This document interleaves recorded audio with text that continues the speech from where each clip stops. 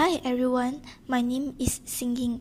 Today, I would like to present on Lecture 8's Garrett's model. What is Garrett's model?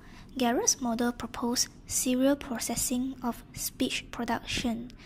In serial processing, only one thing is happening. The way serial function is step 1 to step 2. It never goes backwards. These levels of processing do not interact with one another. Let's have a look at this diagram. In Garrett's model, there are a few stages of syntactic planning, which is message level, functional level, positional level, sound level, and articulatory instructions. During conceptualization, only message level is happening, whereas functional level, positional level, and sound level are included in formulation. Lastly, articulatory instructions is in the articulation. Here is another diagram to explain Garrett's model. A is the message level. You have an idea on what you want to say. B, you have the subject, verb, object. It's about how you understand the function of utterance. C, you make a mold for your sentence. D, you find suitable words for your content. E, you put content words into your mold and add on time. F is the sound level. You associate sounds to words. G is articulation. You speak the words to others.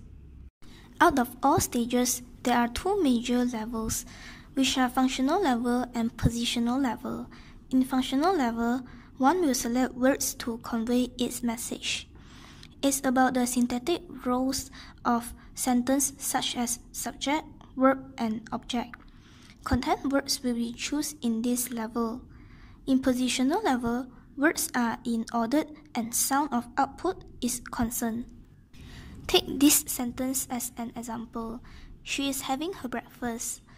On the functional level, she is subject, is having is verb, and her breakfast is object. The sentence itself is positional level. The content words are she, having, and breakfast, while function words will be is and her. Garrett's model found that only certain speech errors will be made by human. Speech errors that people tend to make is when there are elements from the same processing vocabulary or level. In other words, noun will exchange with noun but not with verb. Besides, function words and content words will not exchange with each other too. They only exchange among themselves. For example, he puts the book on the shelf. Speech error occurs when we say it as he puts the shelf on the book. We will never say puts he the book on the shelf or he puts the on book the shelf. Lastly, Garrett's model found that speech errors do caused by sounds and words exchange. Words exchange are from same syntactic class. It exchange across phrases, while sounds exchange has nothing to do with its syntactic class. It usually exchange across small distant words which has similar pronunciation. Take the previous sentence as an example. We might say he puts the book on the shelf. Instead of puts the book, we say puts the book, because the pronunciation of b and p is very similar. Okay, that's all for my presentation. Hope that my video do help you all to understand better on Garrett's model. Thank you.